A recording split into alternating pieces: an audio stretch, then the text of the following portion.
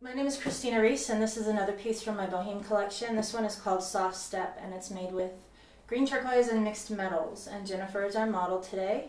She's going to demonstrate a few ways to wear this. So go up high with that one. Start. There you go. Okay, good.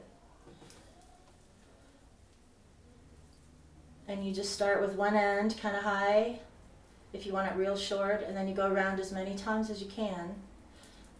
And this one is a little longer than my other pieces. There you go. And then right at the end, you flip one through and pull it tight. There you go. Let's say you want to keep it off of your neck. I'm just going to go back to this. You start with one end kind of long, and you tie these tight circles, keeping them a little bit off of your neck. There you go. You go around as many times as you can, and you make sure those circles are the same length.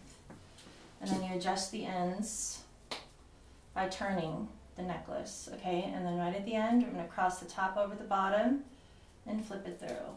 And it gives you a different look.